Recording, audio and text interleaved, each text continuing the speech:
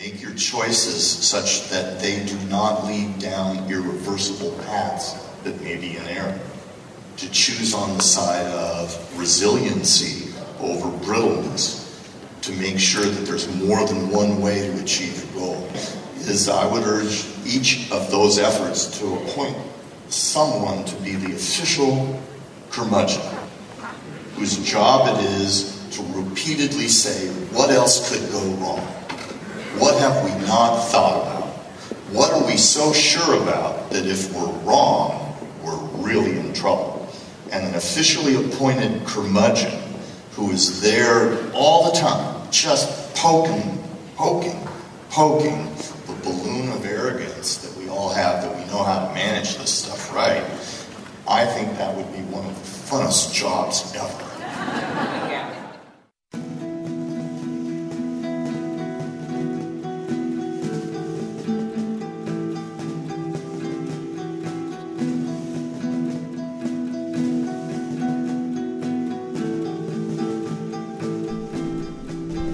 The concept of modification is one which spans human history, modification of the environment and natural surroundings.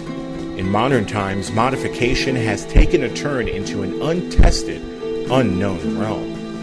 Right under our noses, genetically modified foods such as corn, wheat, soy, and a host of other staple grain products are being genetically enhanced in ways that surely have not been tested long term, yet are sold at grocery stores nationwide. In the same breath, right above our heads, a different type of modification is taking place, one which encompasses the entire natural environment. Something humans have dreamed of doing for thousands of years, weather modification.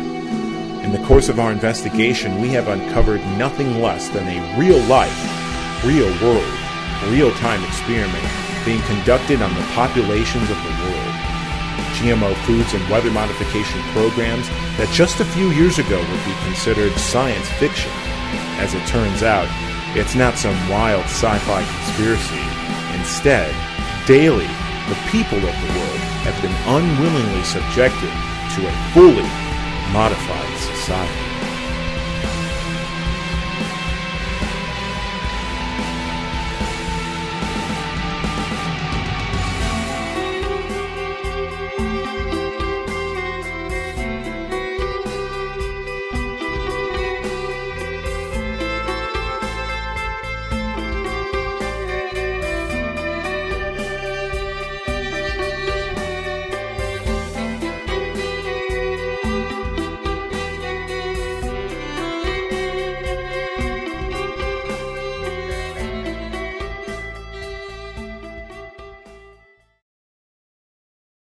Food is an essential part of survival. Without it, problems arise. As the debate continues on how to feed the world, some see the concerns of overpopulation and climate change as the pathway to introduce genetically modified foods as a solution to our problems of an ever-changing planet.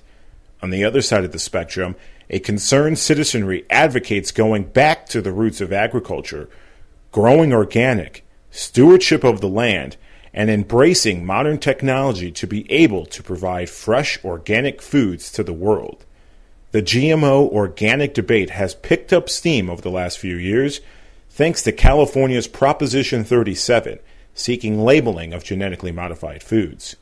After months of debate and millions of dollars spent, Prop 37 failed, but re-energized the debate on both sides. To get a better understanding of why this issue is so important, I went back to my alma mater, Western Illinois University, and spoke to Dr. Joel Gruver to better understand this debate. My name is Dr. Joel Gruver. I teach in the School of Agriculture. I teach all the soil science classes as well as several conservation classes, including a class called Intro to Sustainable Agriculture and a class called Soil and Water Conservation. I think that my message isn't that everyone should become a farmer. My message is that everyone should be thoughtful about how they access the products of agriculture. Eating is something we all do every day, but there is too little thought that goes into where did that food come from? What's the human dimension that dimensions that resulted in the production of that food, the transport, the processing? So that's part of the disconnect. What we see surrounding us is this vast sea of agricultural raw materials, corn and soybeans being produced. Few people can do it better than our Illinois farmers.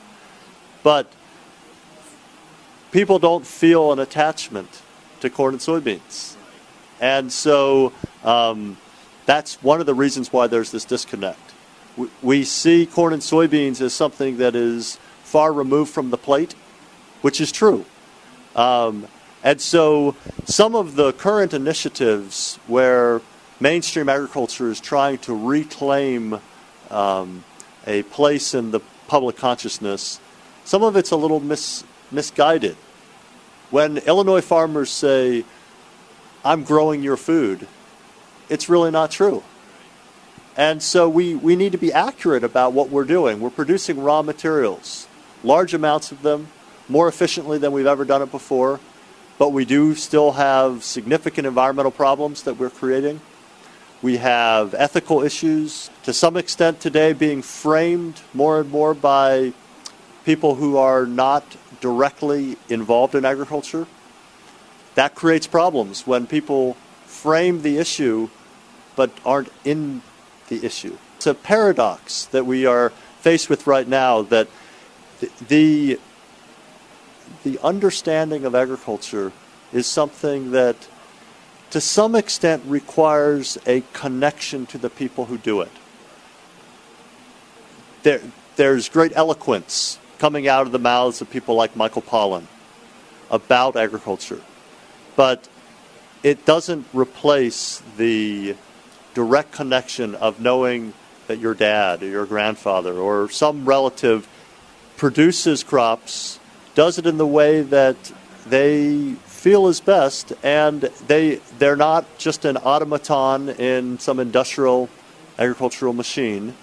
They're not just a pawn of an industrial ag company like Monsanto. They're real people. They love their children. They take pride in what they do. At the same time, there are serious issues facing agriculture that should be critically examined. It's just difficult to do that critical examination if you don't understand the humanity that underlies agriculture as it's practiced today. Agriculture involves people. The cultural side of agriculture inherently has social dimensions. And people in agriculture, while they are business people, they also are people that are willing to take a level of they're willing to make sacrifices that almost no other type of producer in the world would be willing to do. People work second jobs so they can continue to be farmers. People don't work second jobs so they can continue to manufacture cars. People come back to help their families with the harvest or with the planting. People have people who have roots in agriculture have a love of the lifestyle, the culture. The current economic climate is driving agriculture towards more and more consolidation, fewer and fewer farmers, more and more decisions being made off the farm by agribusiness. More and more of the guidance that farmers receive is from people selling them inputs, so it's biased. And so this conflict between the culture of agriculture, the social side of agriculture, and the business side of agriculture is a fundamental conflict that I think a lot about. My biggest concern about genetic modification is that it's being driven by a smaller and smaller number of players. Those companies are developing genetically modified crops principally because they see it as a way to dominate the marketplace, to capture their market share. But principally, what the companies have in mind is market domination. That's capitalism. But capitalism works, I think, most effectively when there is competition. And these companies have consolidated so greatly that we have a lack of competition. And we have diminishing choices for farmers. I think that there are genuine debates going on about the ethics of modifying genomes in ways that we aren't completely sure what is happening. There are genuine debates about whether species boundaries should be crossed. The food chain has such a high level of GMO products in it, and we simply don't have. Most parts of the food chain are not focused on identity preservation. The whole concept of a commodity is that it's undifferentiated, and so commodity crops generally are not identity preserved. There's little being done to keep one batch of soybeans from mixing with another batch of soybeans. Those are important issues, but in my mind, the biggest issue is the market domination, because it is antithetical to sustainability. Sustainability requires choice, it requires competition, and we are losing choices, we're losing competition, and I don't know whether antitrust legislation is the answer.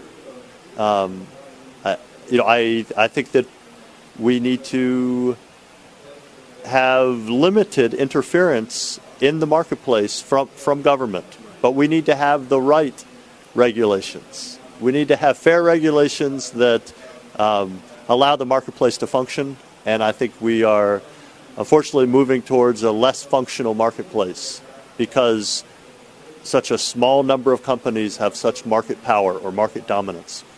After getting a better understanding of the human connection in agriculture, I sought to learn more about GMOs. Why are genetically modified organisms so popular among sectors of the scientific and corporate world? Can GMOs really be helpful?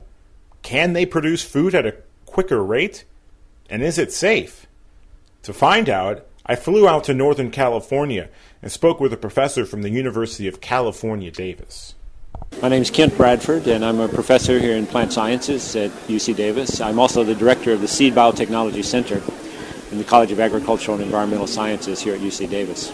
Well, Davis has a history, as you say, of being a leader in agricultural technology, genetics and environmental aspects, management, many aspects of agriculture. In terms of the opportunities for genetic engineering, I think that they're enormous. I think we've only seen just the very start of what is potentially possible.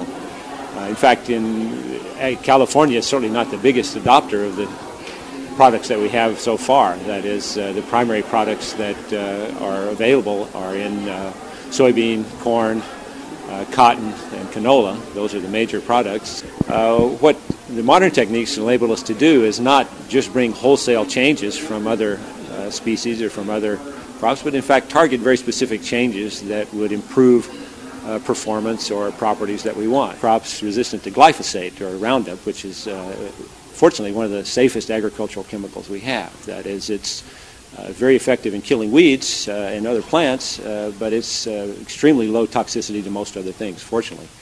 2,4-D is a very old herbicide that we have. It's very effective in certain cases. You probably may use it in a lawn weed killer. But if it's not manufactured properly, and in the large scale that it was being manufactured during Vietnam, there are adverse chemicals that can be in there, dioxin for one, that was particularly bad.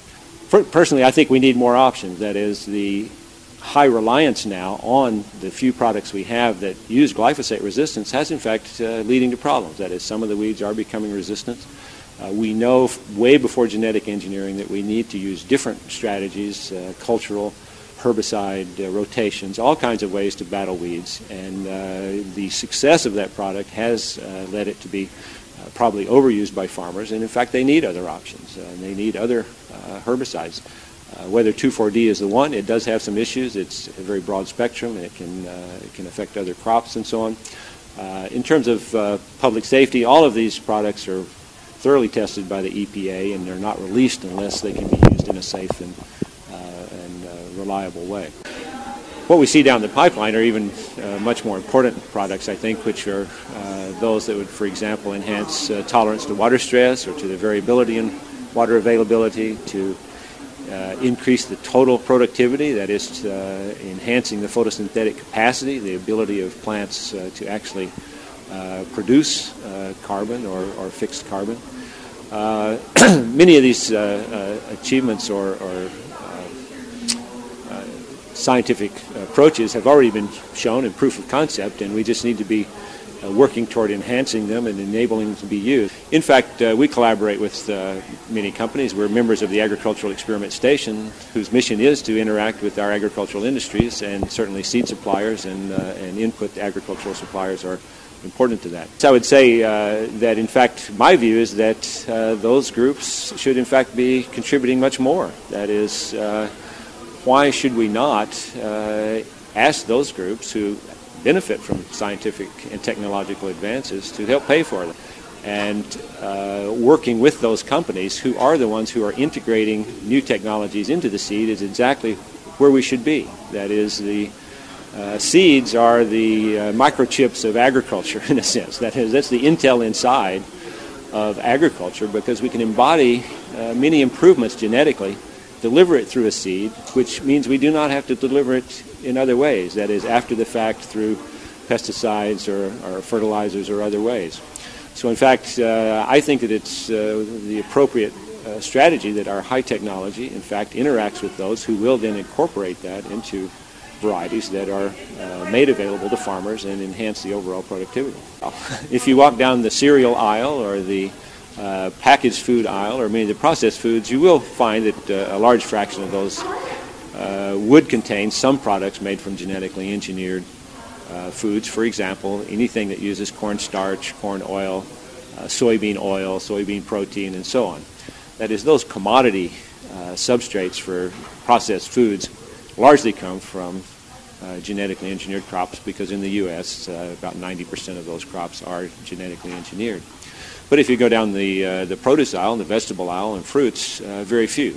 A few papayas and sometimes some squash, maybe some sweet corn. That is, it's very biased in a sense that if you eat mostly out of the vegetable side of the market, you won't be getting very many genetically engineered foods. If you eat mostly from the cereals and processed food side, then you will, but not in a direct form. That is, it's only as sugar or starch or those very highly refined processed products, which in fact, because they are refined, it really doesn't matter whether they come from a genetically engineered product or not. That is, it's starch, it's sugar, it's the same product no matter where it came from.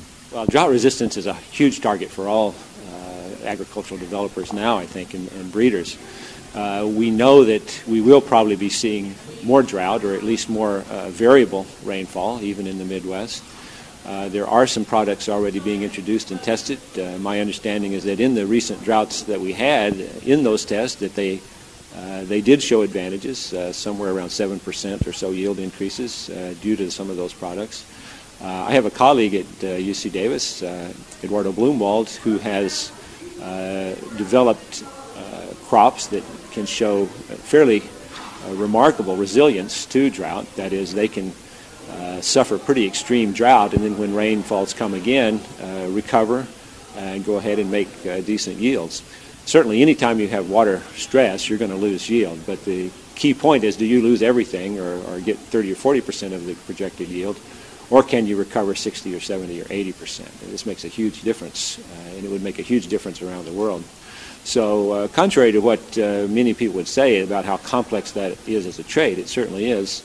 My colleague, Dr. Blumwald, has shown that, in fact, just a single gene that he's introduced into a number of crops now are holding up in the field and showing that, in fact, we can remarkably increase the resilience of crops to drought. I'm not really opposed to labeling per se. That is, organic labeling, it goes through a certification process. They've met certain criteria, and it's really a brand. I think we need to clarify labeling versus branding. That is, companies have the opportunity to brand their products in many ways. We can already brand crops or products as GM-free, for example, and there are those products in the market. What I did not agree with is to include that as a mandatory label on a product for no reason except that a certain group feels that they would like to know that. Now, certainly consumers have a right to know what's in their food when it's relevant. Now, if in fact food producers or supermarket chains or whoever decide that they would like to label those products, they can certainly do that. I'm still opposed to making it mandatory because I don't see that there's that significant a difference, again, between whether they're genetically engineered or they're modified in other ways. How many things about how food is produced could we eventually add to that label? Many people might want to know, well, how really was it fertilized? Was that harvested by a machine or was it harvested by a person?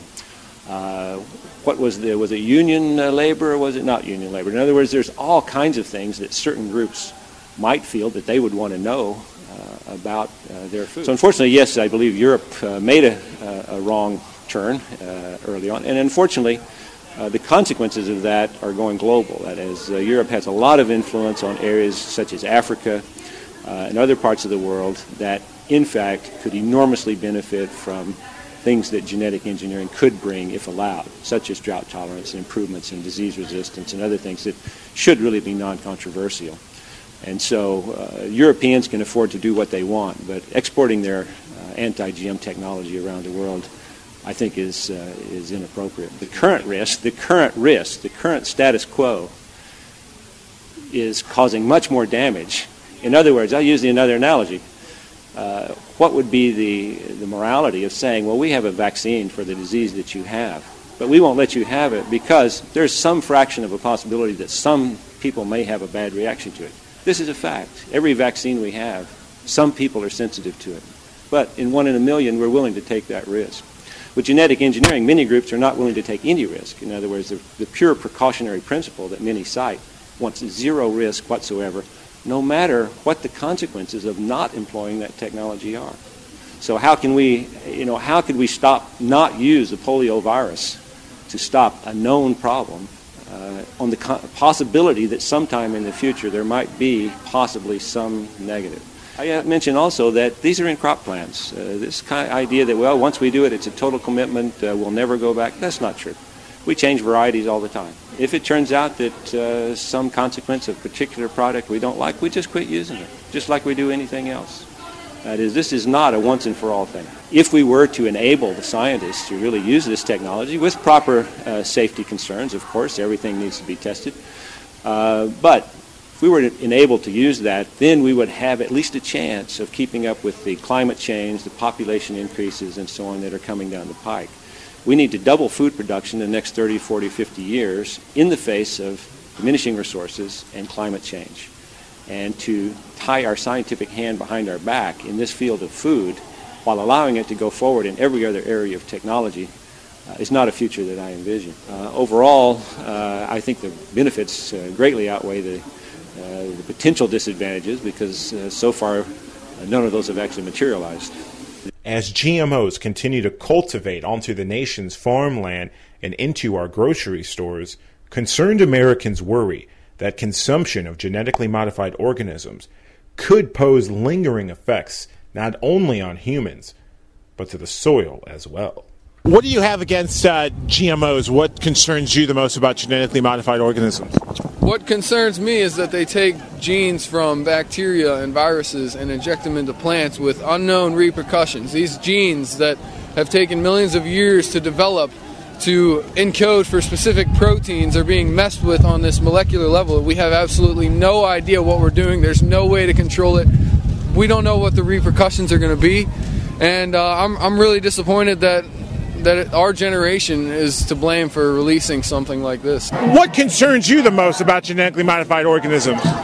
What concerns me the most about it is the government and Monsanto lie about the effects of GMOs. What they do to people in the mid-90s when GMOs became very prevalent, The rises of diseases, autism, diabetes, cancer, heart disease, obesity, all are a direct correlation to the rise of genetically modified organisms. What did you study in college, and what is it about drought? They say drought-resistant seeds help produce a stronger yield. It helps produce food during a drought. It would help feed the world during climate change. What do you say to that argument? As an agronomist, I'm familiar with ATRA. If you are interested in finding out the science about organic versus conventional, check out ATRA Organic. They have some scientific studies in which they showed that organic farms in Central America and South America have been able to produce a yield in whenever there's extreme climate conditions, like in hurricanes and stuff like that.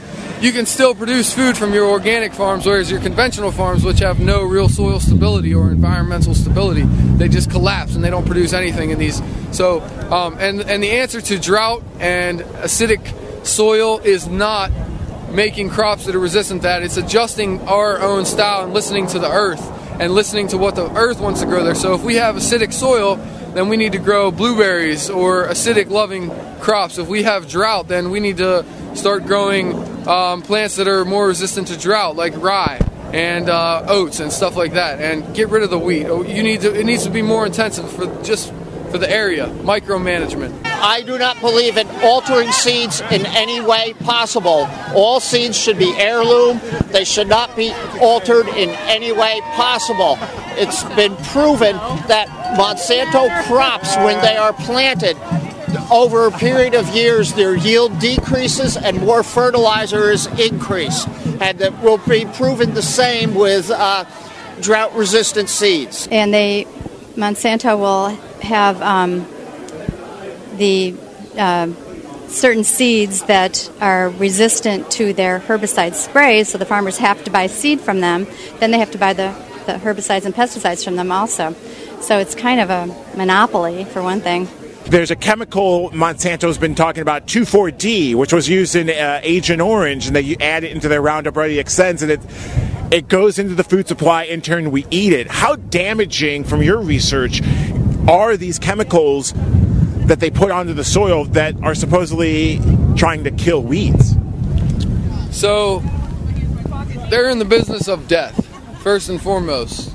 That's what these chemicals do. They were originally made to be used in war, like in Vietnam, and before that World War II, and after Vietnam, when they ran out of people to sell their chemicals to for killing people or for killing plants out in Vietnam, they turned to the agriculture market, and now they're putting these chemicals on our soil. And as far as persistence goes, well, they're there forever. And there's even studies that show that the GMO genes, that as we don't know what the repercussions from those are, they're showing up in soil-borne organisms, and those things work their way up through the food chain. The chemicals they use, the pesticides and herbicides, are just extremely poisonous, and we can't help but get residue from that.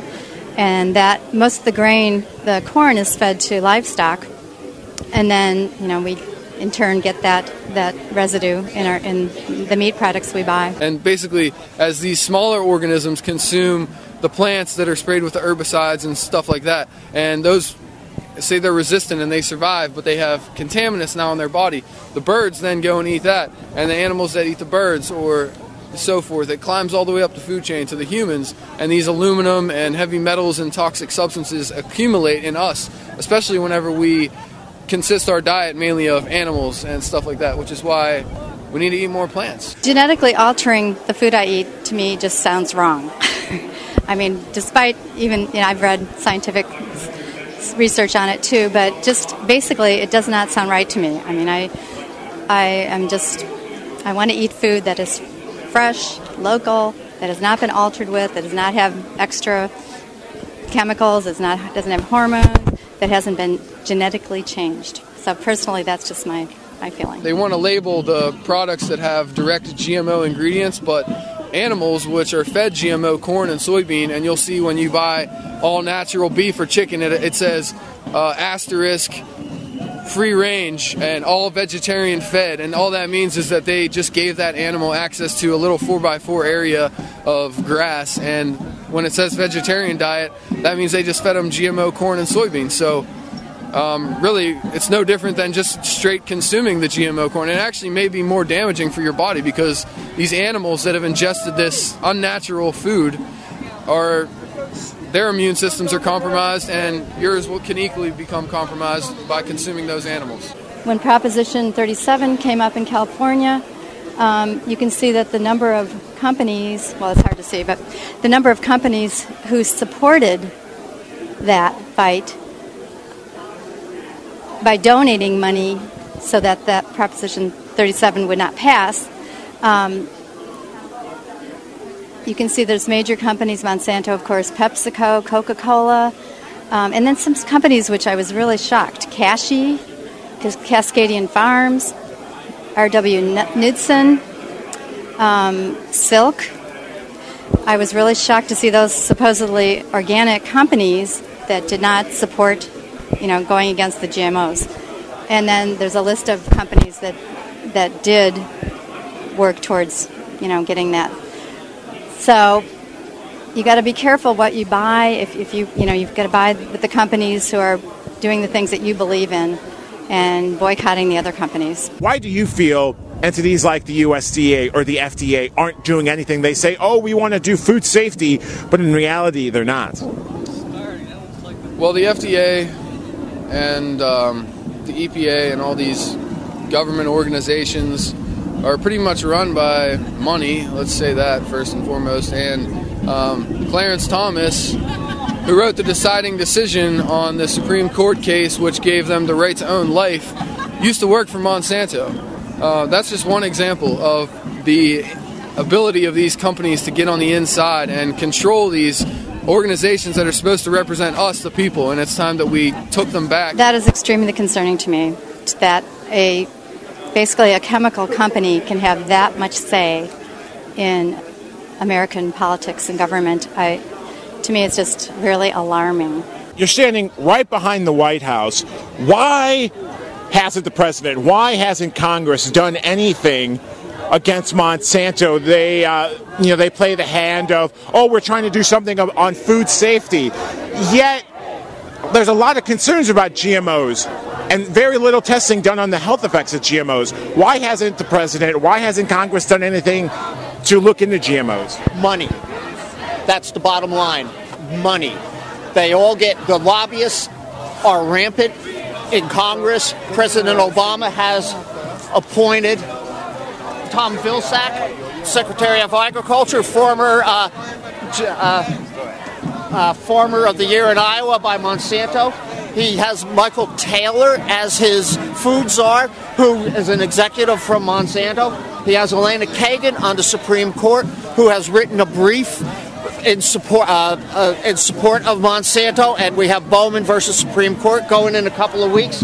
She will not recuse herself. It's about money. They're all in this together. The public outcry has grown louder and louder over the last few years, expressing their concerns over the safety of GMOs, and more specifically, drought-resistant seeds. But are they that harmful? Can a drought-resistant seed produce food with little to no water at all? I decided to find out while attending the USDA Agriculture Outlook Forum just outside of Washington, D.C., where I was able to speak with professionals in the industry. Julio, Rausseo, how has drought-resistant seeds changed in the market? What type of trends do you see drought-resistant seeds going in the next year or next few years if the drought trend continues in parts of the Midwest? And for the CME side, for weather derivatives, how could a farmer or a trader looking at, say, potentially another current drought trend, how could one manage weather derivatives for a farmer if they want to protect their farmland from another terrible drought season? I can take an initial crack at that. This is an area of very active debate among crop scientists and others, in particular for corn. Are our GMO varieties with the stack traits in particular much more drought resistant than the varieties that preceded these stack trait hybrids. My own view from the research that we've done is that while that technology has certainly contributed to our continued growth in trend corn yields, that their impact in terms of drought tolerance is fairly small. Evidence of that would be we have a crop weather model that we use, and in fact, our predictions with that model based on data for the last 50 years were too high without taking into account any changes in trend due to drought tolerance. So I don't think the evidence is very convincing that our current hybrids have all that much better drought tolerance than they had, say, 15 or 20 years ago. We may have seen a bit of an uptick, a small uptick in the rate of growth in corn trend yields, but I don't think it's been large. We're not going to get to 300 bushels per acre anytime soon. On the other hand, science does progress, and I think that you can be more optimistic as you look further down the road with some of the genetic technologies that are in the laboratory and starting to be field tested, that maybe we can see some more progress as we look down maybe a 5, 10, 15-year horizon into the future.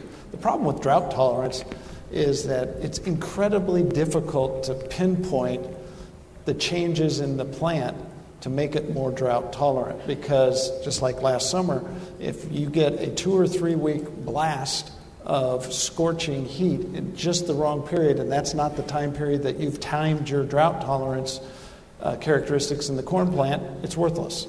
So it's very hard to make a general change in the plant genetics that will make it more drought tolerant. I would just add there is some technology out there, right? So it's coming out, it's adopting. You hear statistics around 6 bushel per acre, 10, 12, depending upon how you do your math, yield increase when in drought stricken areas. So I think that, it's like many of the technologies that come, it's going to come. I think that they will figure out a way to do it, and it solves two things at one time. It solves a growing need for food, and it solves the water resource relative to that growing need for food. So if it can get done and if it can be effective, I would say it will be good. I would also add that, what you heard this morning regarding to synchronous approvals worldwide are a big deal for the industry, and making sure that as we roll these products out, we're able to use those and access markets worldwide that want to take them. So I would just say, as these new things come out, there'll be a lot of dialogue coming on about how fast they're adopted, where they're adopted, and how we do that, all towards an increase in technology. Because if you remember the yield chart, without that, we're going to have a hard time feeding the world. So I'm Dave Bodler. I'm with Cargill in Minneapolis, and I'm here as part of the forum, the panel that just talked about markets and the relationship of markets to the different companies, CME, ourselves, and University of Illinois. This topic of drought tolerance and doing that is an important issue in a dry year like we're just coming off of. This will be a big issue relative to the crop we just got done with, and if we have adequate rainfall, a drought-resistant crop will be less important. But as we encourage crops to go west on corn production, drought tolerance in those areas will be important for the producer to be able to reduce their risk of a crop failure. Following this summer, we've heard more and more news about drought-resistant seeds or drought-tolerant seeds. Could you explain a little bit about what is a drought-resistant seed and how long this sort of product has been in development?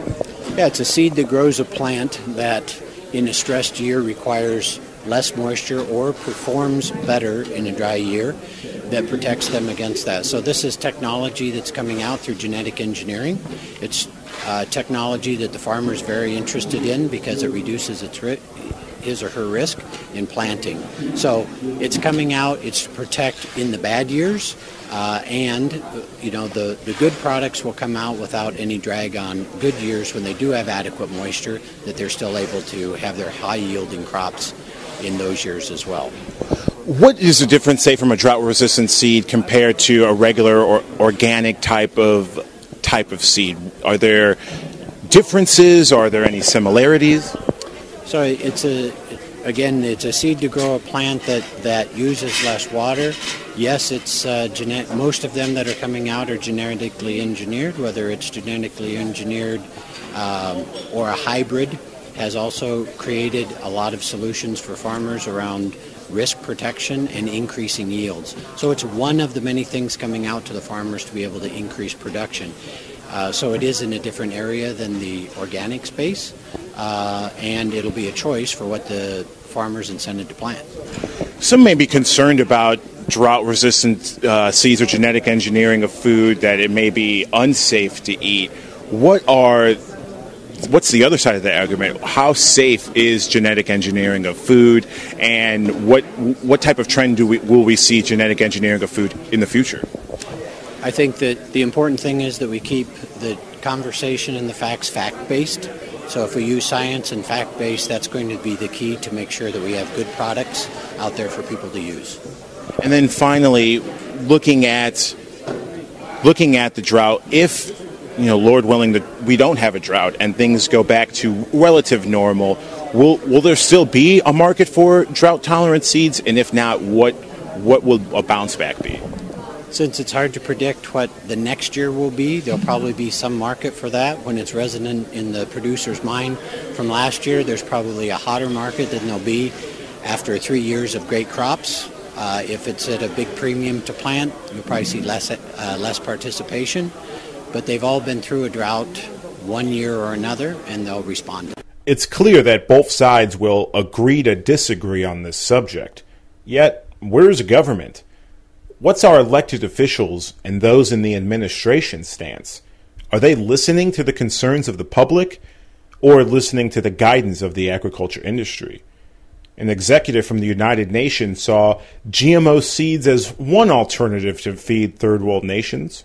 Now, there are food companies out there like Monsanto or Cargill, Pioneer, Dow, where they're actually going one step further, producing seeds for corn, soy, wheat that are resistant to drought.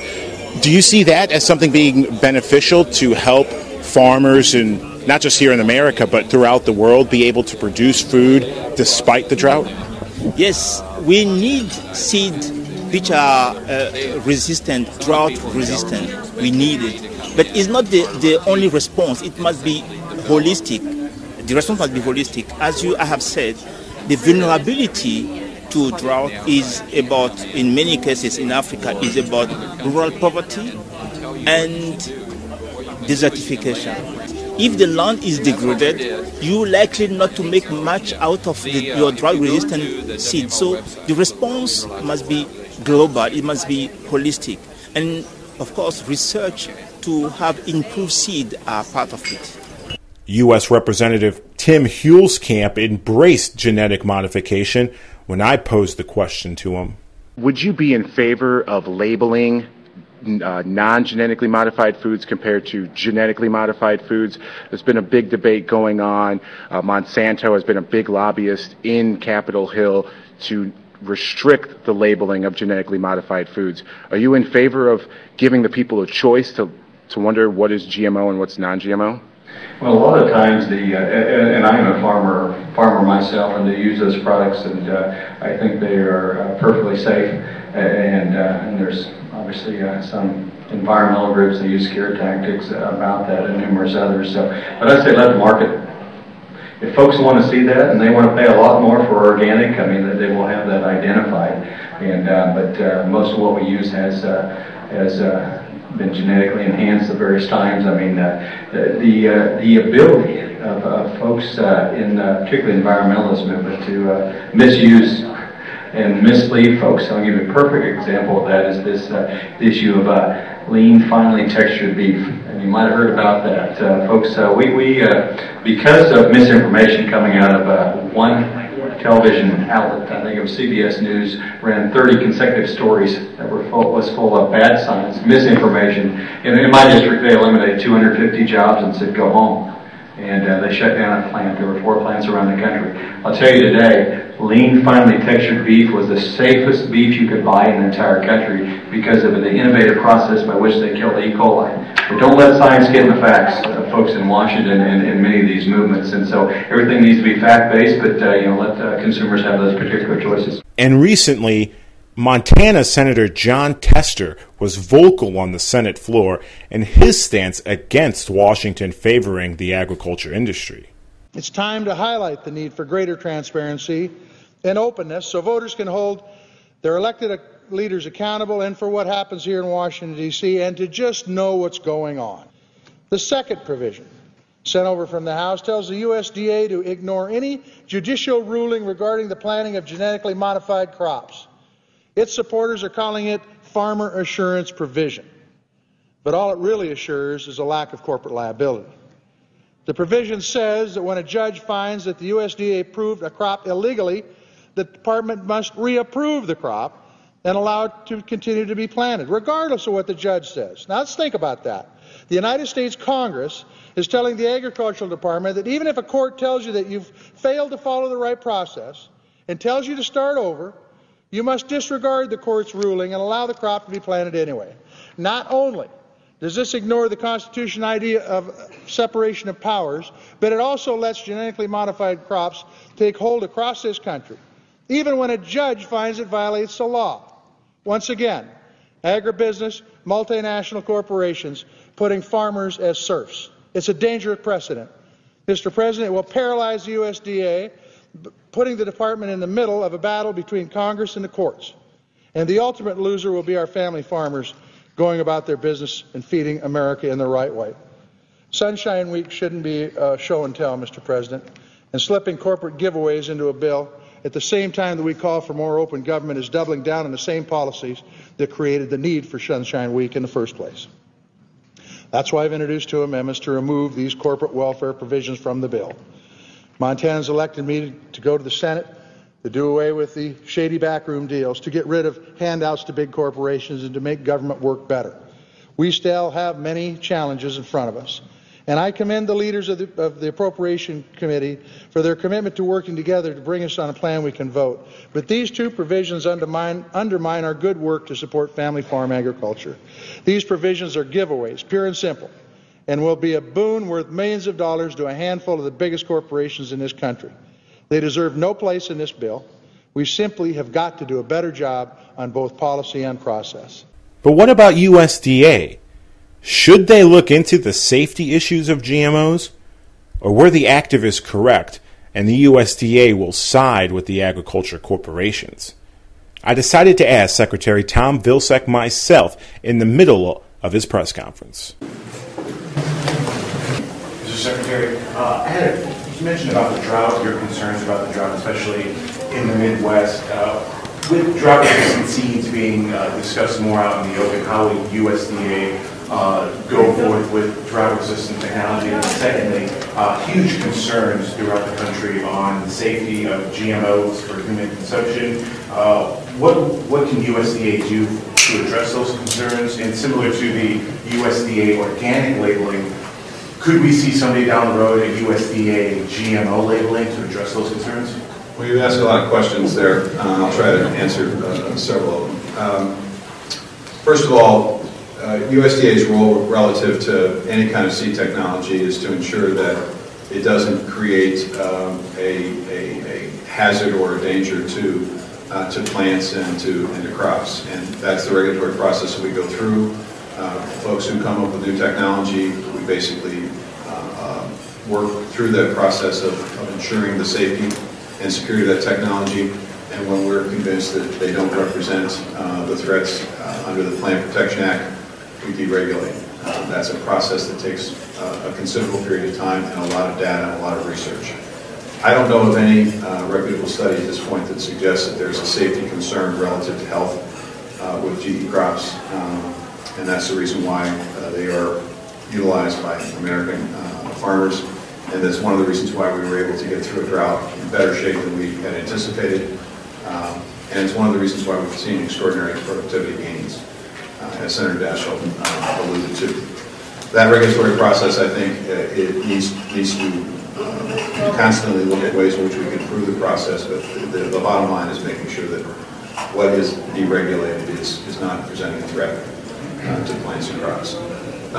As far as labeling is concerned, let me just simply say that historically, labeling in this country has been about two issues: nutrition, providing nutritional information, and about safety issues. I'm sure that either one of those fits your question. I don't think it's not about nutrition, and I don't know that there's a reputable study relative to safety. So at this point, I don't know that we're necessarily headed down at USDA a path. Mr. Secretary.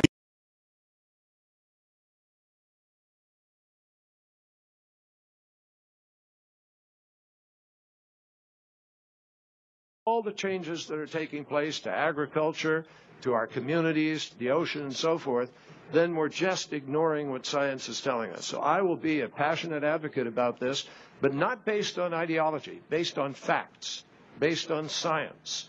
And I hope to sit with all of you and convince you this $6 trillion market is worth millions of American jobs and leadership.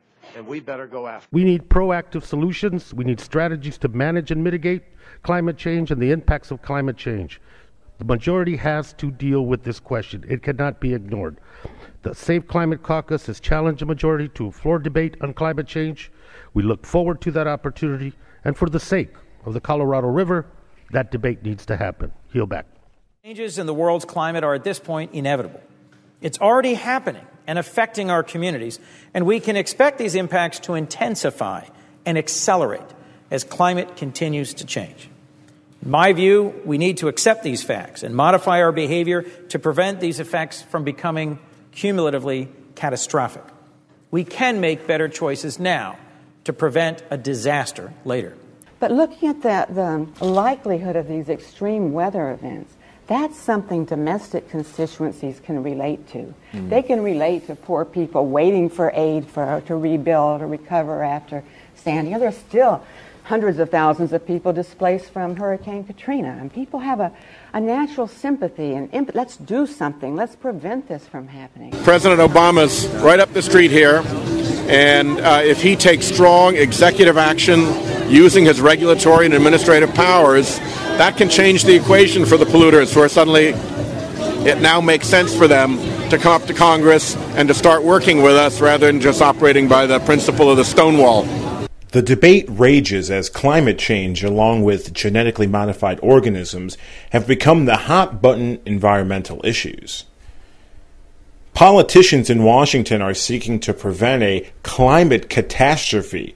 But is that possible? Can Congress, which has a hard time balancing its budget, save the public from climate change? One investigative reporter has zero faith. I'm Mark Morano, the publisher at Climate Depot, one of the most hated climate skeptics out there. I just won the Misinformer of the Year award by Media Matters, the global warming activists. You just mentioned you've been labeled a skeptic, Misinformer of the Year. What comes to your mind when you hear those type of things? Do you find it laughable? Do you take it as a badge of honor? Yeah, it's a sort of badge of honor. It's fun. I mean, it's silly. What they're saying essentially is if you hold the view that you're a global warming skeptic, you're a flat earther, you're akin to a Holocaust denier, and so if you go out on TV and say it, and you say it publicly, and you have a website, and you write articles, then they're like even in more horror. So they just think that you're basically an idiot, and you're a smart, intelligent person if you have the faith to believe in this modern day science. This is government, politically correct, funded science. It's not to say that every scientist is on the take or altering data, but if you study butterflies, no one's going to pay attention to you. if you're just doing studies on butterflies and their habitat. But if you do a study saying, hey, if the temperature were to rise 6 degrees by 2075 in the Northeast, what impact would that have on butterflies? Suddenly you're going to get university press releases, you're going to get media coverage, you're going to get more funding, you're going to get published in more prestigious journals, people are going to sit up and pay attention, and all you would do is come up with a range of possibilities, different temperature ranges, possible butterfly impacts. Suddenly this scientist who never studied whether CO2 impacts climate or how it impacts climate is now feeded by the global warming establishment as yet another scientist in the consensus, when all he was really doing was benefiting from all this money. The government throws all this money into this research. Foundations, research, all the journals, all the governments around the world, the United Nations are directing it. Suddenly all this money and all these scientists, well, if you're going to, let's do climate. Hey, let's just study climate now. Let's get into this. This is the hot thing at the moment. Any bad things will happen with global warming. Well, guess what? Bad things happen all the time with weather. So now every time a bad thing happens, as you would expect it to do, it's further proof of their theory. There's no way to falsify the theory anymore. One scientist said it's now akin to the predictions of Nostradamus, where there's these cryptic messages. We now have the Mayan calendar. This is what it's basically like. It's the end of time with the Mayan calendar. James Hansen, NASA's lead global warming scientist, is practicing his own form of a Mayan calendar. In January 2009, he said Obama had 4 years left to save the Earth. Guess what? It expires, I believe, tomorrow, that 4 years that he gave Obama. So we have our NASA scientist issuing his own Mayan-like end-of-the-world calendar. The global warming movement picked up a lot of steam, and it seemed like there was going to be consensus on some sort of treaty at the United Nations conference in Copenhagen, Denmark. And then the events of ClimateGate, as it's now known, really derailed everything. You're in Copenhagen. What was the reaction of the entire UN conference? And number two, what did ClimateGate do back in 2009 to derail this whole movement? Yeah, I think it helped derail, because what I like to say is before ClimateGate, particularly in the U.S., people didn't buy this. I mean, it was a study by Gallup. More people believed in haunted houses than man-made global warming, 37 to 36%. If you look at what happened in Copenhagen, there was a lot of high hope. People thought we were finally going to follow up and have this new treaty and a emission eliminating. We were going to control the thermostat. This was modern world leaders getting together, talking about limiting the Earth's temperature, a verbal non-binding agreement.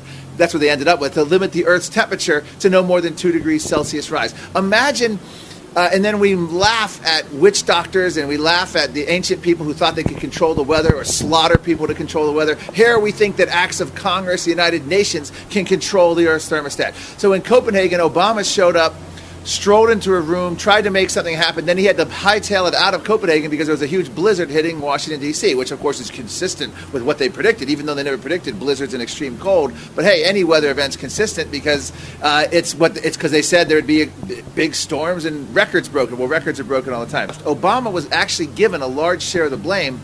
At that conference, there were protesters outside the conference screaming, "Obama, shame on you." They had pictures of Obama with the phrase "climate shame" on them.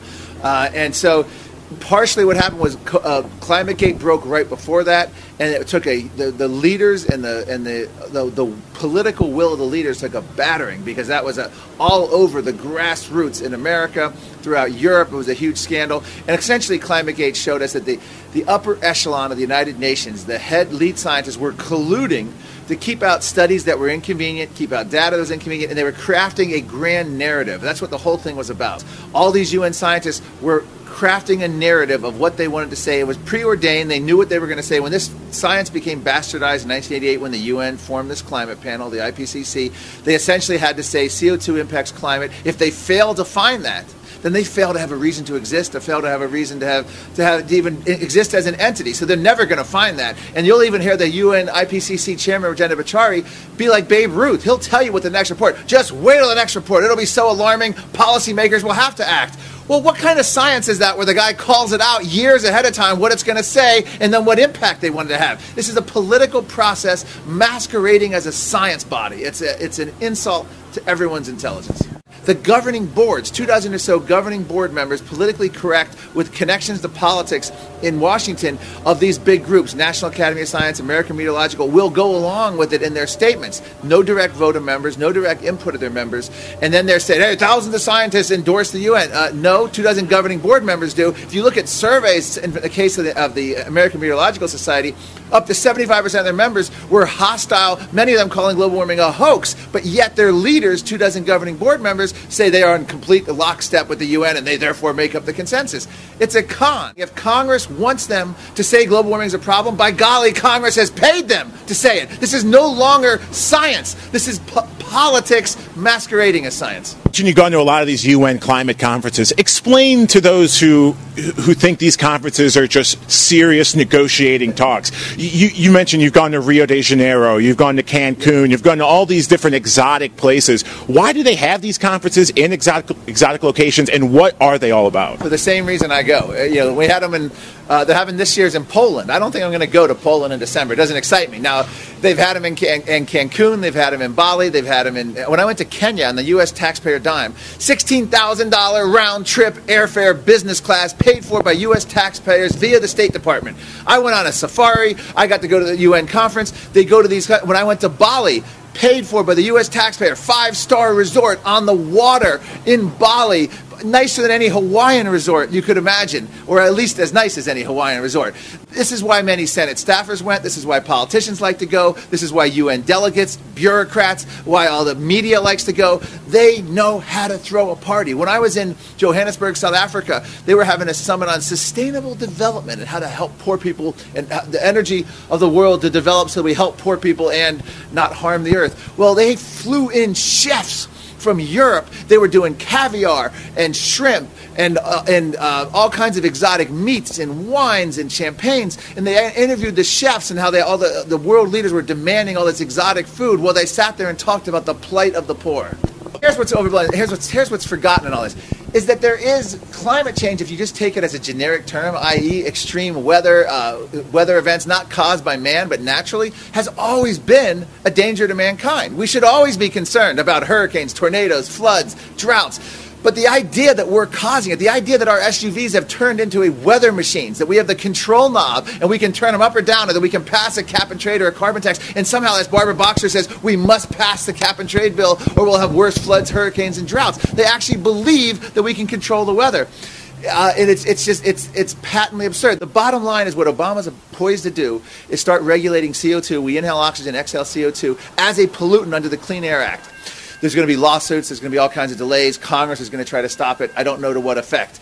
In addition to that, there's talk of tax reform occurring, and as part of that, a revenue-neutral carbon tax being put in. As the Washington Post said, it will help fight global warming, and it will bring in, I can't remember the number, $150 billion a year. You think Washington's more interested in fighting global warming through a tax or bringing in $150 billion a year? So that's, and of course, it's carbon neutral because they'll lower some other tax temporarily for a year or so. But what it ultimately means is Washington will have yet another tool in the toolbox that they'll have to tax. They'll have a carbon tax which they can raise at will. They'll have other taxes which will initially be offset, which they'll raise again, and then they'll say that somehow they're saving the planet. So those are the biggest threat: EPA regulations and a carbon tax loom. Some scientists have some really interesting ways to combat climate change. Cloud seeding, climate engineering, carbon taxes. They even go as far as advocating plastic trees to absorb CO2. What are your thoughts when you hear scientists talk about manipulating the weather and doing all these weird things to help save the Earth? Well, Obama's energy secretary wanted to paint roofs white so that we could cool the Earth. I don't even cover geoengineering, what you're discussing, on my website, because I think it's so patently absurd and a waste of time. Carbon capture and sequestration, we need to do all this nonsense of everything they're trying to do is an utter futile waste of time. Not about black carbon and soot having, many times the impact on climate that they ever knew. The idea that science is settled. Well, you have new peer-reviewed studies throwing that out just this week. And so what happens is hundreds of factors influence climate, and the idea that CO2 is the tail that wags the dog isn't tenable in the scientific literature. How do we know that? We look at all the other factors, everything from volcanic dust to ocean cycles to the sun, the solar system, cloud feedbacks, and then you look at the past. The medieval warm period, both northern and southern hemisphere globally, was as warm or warmer than current temperatures without benefit of SUVs. So the idea that we're driving a catastrophe isn't held up in the literature. And if you look at the CO2 has been many times higher in the past, we've been cooler, and it's been many times lower, and we've been warmer. The idea that CO2 is a control knob doesn't bear out. In the discussion on how to combat climate change, one of the options discussed is a controversial proposal ripped from the pages of science fiction. The concept of deliberately interfering with the climate isn't a brand new idea. In fact, the idea of weather modification was spearheaded in the U.S. by the United States military. But is weather modification a smart idea? Should we be deliberately interfering with the Earth's climate? One woman says no. My name is Rosalind Peterson, and I'm from Mendocino County, California. And my whole life has been involved in some form or another of agriculture, crop production, from working for the Mendocino County Agricultural Department for 5 years as an agricultural technologist. Then I worked for the California Department of Agriculture, the state of California, Farm Service Agency, several in the state of California, as well as I am a certified crop loss adjuster for the state of California. I haven't worked in that capacity for many years, but it is one of the reasons that I became interested in a topic called geoengineering. Geoengineering is the large-scale manipulation of the Earth's environment, the atmosphere, the oceans, the Earth itself, in order to supposedly change or mask global warming. There are any number of schemes, from ocean iron fertilization, which hasn't worked well, all the way to plans for solar radiation management, which means putting particles or chemicals in the atmosphere to reduce the amount of direct sunlight reaching the Earth. In 2009 and 2010, the UK Parliament and the US House of Representatives Science and Technology Committee met 3 times in the United States and in England, and the reason that they met was to discuss geoengineering and global geoengineering governance, and also to work together toward finding some rules for geoengineering that would be followed, probably without any public oversight, public consent, prior public notification, or any other issues that the public might need to know in order to protect the environment. How long have you been involved in doing research on geoengineering, and what made you get involved to look into this subject? I started realizing that there were atmospheric testing and other things going on in the atmosphere that were going to cause problems for agriculture, crop production, photosynthesis, and some other issues with regard to agriculture. And so in 2002, I started doing research. Geoengineering started to come onto the horizon and be spoken about in the mid-2000s, about 2004, 2005, and then more and more you'd see more articles, and finally there were these hearings by the U.S. House of Representatives. And I was concerned that the particles and chemicals, sulfur or aluminum oxide, that were being proposed by several university professors, a small clique of men who are bound and determined to conduct different kinds of atmospheric geoengineering programs without public consent or oversight, or any knowledge ahead of time of these proposals so that people can take action. And these gentlemen started to be proponents of putting particles and chemicals into the atmosphere without consideration of the effects, the negative effects. Well, one of the things about solar radiation management is that we know that when you put particles and chemicals into the atmosphere, they're going to have effect on ozone, they're going to have an effect on cloud formation, they're going to have an effect on the amount of direct sunlight reaching the Earth. And when you're talking about curing global warming, supposedly, by reducing the amount of direct sunlight reaching the Earth, we know that isn't true. The second thing is, when you reduce the amount of direct sunlight reaching the Earth, you're going to lower crop production, You're going to have incidences of lack of vitamin D because if direct sunlight doesn't come down to the earth and touch the earth, we won't absorb enough vitamin D through our skin in order to lead healthy lives and for our children to lead healthy lives. So we've got the CDC, the University of California, Berkeley, we've got Kaiser Permanente, a large health system agency, all making the statements that we're suffering now from a lack of vitamin D because of increasing cloud cover. And one form of geoengineering is caused by persistent jet contrails. And according to NASA, these contrails turn into man-made clouds. They're composed of jet fuel emissions and water vapor, which is a highly potent greenhouse gas. And the aviation impacts are reducing the amount of direct sunlight through haze and man-made cloud cover. And when you reduce the amount of direct sunlight, and you increase the clouds, you not only change the climate itself, but what you do in this type of geoengineering project is that you reduce the sunlight reaching the earth, you have lower solar panel power production, you have a lowering of crop production because direct sunlight causes plants to grow healthy and strong due to the photosynthesis process. You begin to also exacerbate global warming in areas like Alaska and the Arctic because with clear skies, heat will evaporate away from the earth. But when you put in man-made cloud cover, according to NASA and Stanford University studies and other research, you are beginning to trap the heat and you make certain areas warmer, and so therefore they artificially warm. And this impacts our climate and it changes the Earth's atmosphere enough so that we're seeing the direct effect of climate change already from aviation impacts. In addition to those impacts, we have weather modification programs, about 66 of them ongoing in the United States, and about 169 ongoing worldwide. These programs change local weather conditions, they change the climate, and they're either ground-based or they use small planes in order to initiate these type of weather modification programs.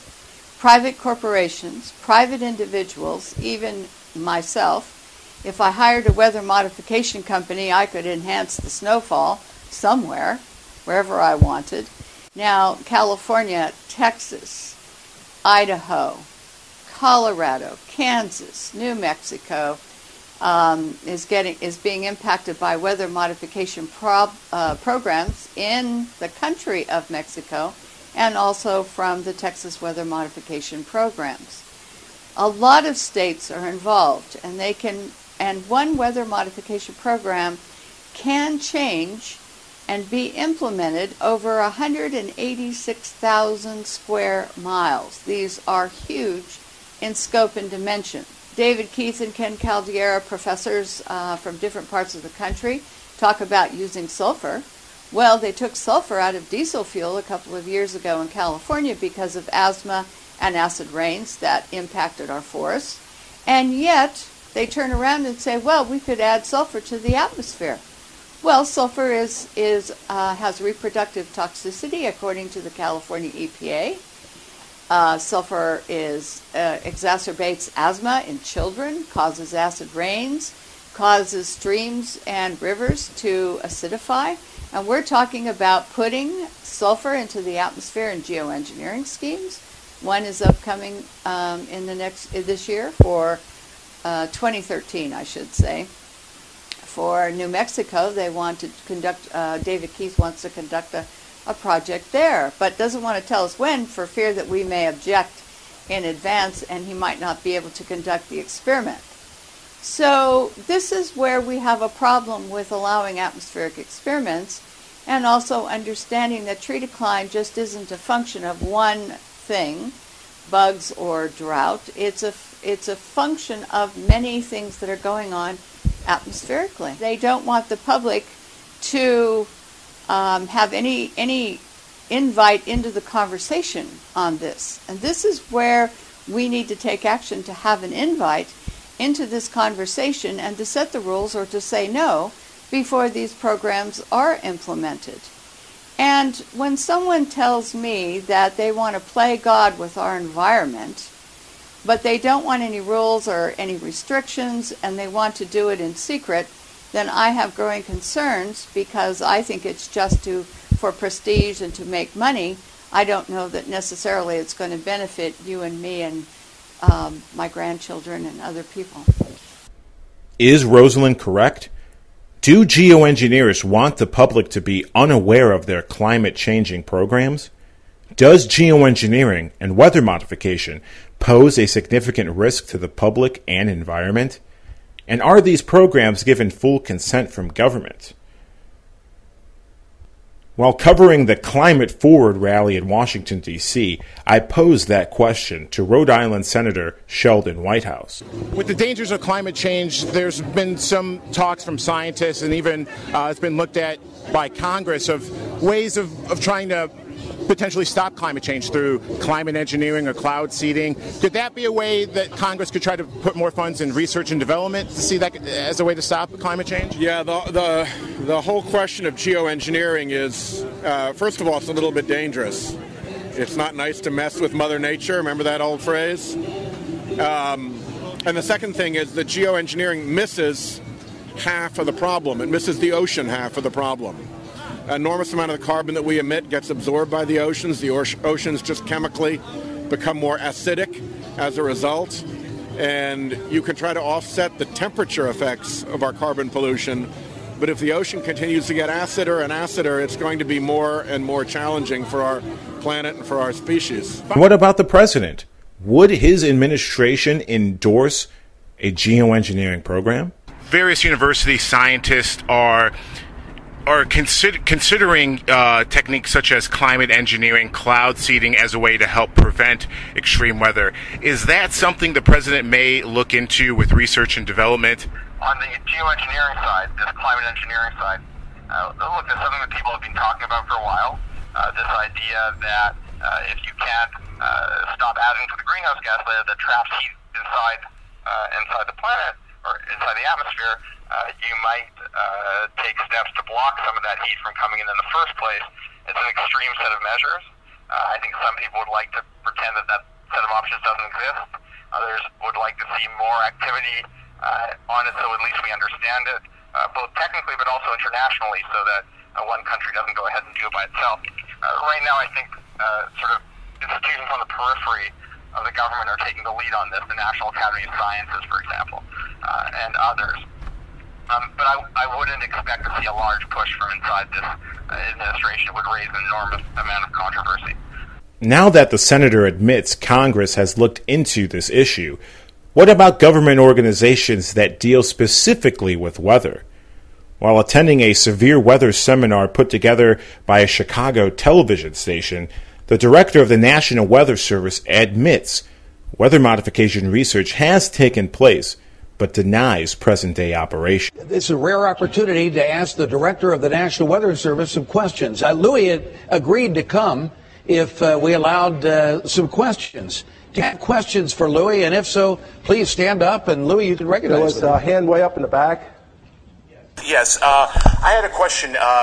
With the high-resolution satellite image you're able to look at the National Weather Service, is there any way you could detect whether a weather modification experiment is taking place or cloud seeding? I know in Kansas and Northern California that takes place, and as well as Idaho. Is there any way you can see that in the satellite? And is there a way to communicate that to the public, or do meteorologists have a duty to tell the public about weather modification? Yeah. So I'm not aware of any cloud seeding that was going on for this. I can tell you that in the 70s there was a Project Storm Fury that people started experimenting with seeding hurricanes way out in the Atlantic. And at that point, there were two things that happened. First of all, they had a small sample size, so they couldn't really determine anything with any kind of statistical significance of whether they were having an impact or not. For those scientists so the second thing that happened was for those scientists who claimed they were having an impact, the areas that were subsequently impacted by those storms were ready to sue those scientists. That experiment was ended. So there are, I know there's weather modification that's done under very controlled circumstances, especially out in the West, for water resource purposes. In the East, there was some work that was done in Pennsylvania, and again, if people were claiming that they were successfully deriving more rainfall out of a system for the western part of the state, the farmers in the eastern part of the state said that was rainfall that would have fallen over us. Yeah. And then they started having that kind of battle within the state, and that ended. So it's a very tricky, controversial area, but in real time, we know of no one that was out there doing any kind of seeding. My question is, I've looked at what they call HAMP, or the Hurricane Modification Program that Homeland Security has talked about, and I know there are actually electric companies like the PG&E, Pacific Gas and Electric Company in Northern California that conducts cloud seeding experiments. As a meteorologist, if you can see that on the radar, is it possible to maybe let the public know, oh, there's cloud seeding here in the area, just be cautious? Put it this way, cloud seeding now is done more by private sector, and they don't tell you when they're doing it because they consider it proprietary. Okay. So we do not factor in that type of activity into either our analysis or forecasting. We're just not even made aware of when it's happening. And it's mostly now focused in the western part of the U.S. for water resources. Right. But no, it doesn't play a role in our forecast process. And then I've looked at what they've called geoengineering or climate engineering, literally modifying the weather to prevent climate change. Do you think that's something that is going to be done on a research basis, or if it's done, it has to be stringently looked at? I really don't. First of all, again, if people doing that research, I'm not really aware of it, so I'm not even sure I can answer the question. I know that there are people who continue to talk about, they'll propose, like the nuclear, like Tom mentioned, let's set off nuclear explosions and we can destroy a hurricane. Right. Yeah, I've heard they talked about wanting to do like volcanic eruptions. Or send missiles into tornadoes. Sent at tornadoes. So what would you like? An exploding tornado? This would just make things worse. So we don't really. It's not enough. Yeah, the modifications I think are more. And this is not my center of expertise, but long-term modifications of environments by planting trees and changing slow modification of ecosystems in a responsible manner sometimes may over time or don't cut down the forest and South. They take in carbon dioxide. But you're talking about vast energy scales, so to make significant impacts on them. Right. Because I know there is conducted cloud seeding experiments taking place. Do you think that's more private corporations that are doing it for research purposes? I think cloud seeding. I'm not that familiar, but I don't know of any government programs dealing in that. Okay. It's pretty much that was like Project Sternflurry, like way back. Yeah. Oh, there's nothing like that. That's for sure. Is the director of the National Weather Service oblivious to the current day weather modification programs taking place? Or is he covering up a program that the public should not know about? In the end, I've come to find out that several forms of modification are taking place. From the genetic modification of our food supply to the engineering of Earth's climate, both presented as solutions to fight climate change. Both may lead us into a situation we can't come back from. Both could lead us into a genetically modified society.